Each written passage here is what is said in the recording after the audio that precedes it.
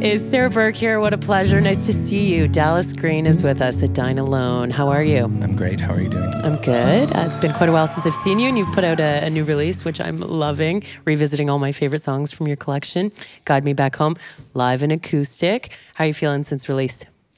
Very good, actually. It was a long time coming. Like, it was a pretty serious labor of love putting that thing together. Just obviously the tour was quite extensive, and then sifting through all the music and trying to kind of figure out what were the best versions, and still trying to the whole idea was to try to represent the whole tour in a record. And we didn't get every town on there, but just based on there was just better versions of certain songs from certain places. And at the end of the day, it's I want it to sound good as well. So we kind of had to make some sacrifices on that front, but it was a pretty long time coming, just getting it to put together. And so now I'm happy that it's out, and I'm happy that people seem to be digging it.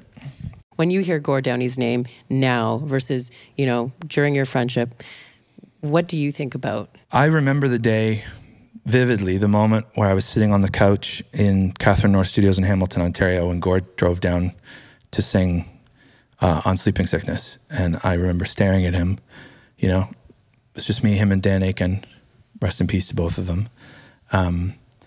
I remember just looking at him doing this thing that he didn't have to do. He didn't have to, I didn't give him any money. He didn't have to, Gord Downie didn't have to come and sing on a song that I wrote, but he did. And I remember looking at him going, well, if I have a chance to make it, if I can continue doing this, that's who I would like to be like, And, 10 years later, I felt like I was doing it, Yeah.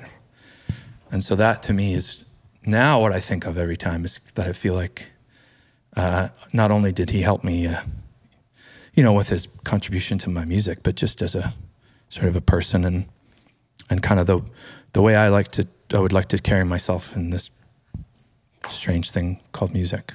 Well, thank you so much for being here with us. We appreciate your music so much. The new release is amazing, brings me right back to all my favorite City and Colour songs, and I can't wait to hear new tunes. Thanks for listening, and thanks for having me. All right, everybody sing this part with us. Here we go.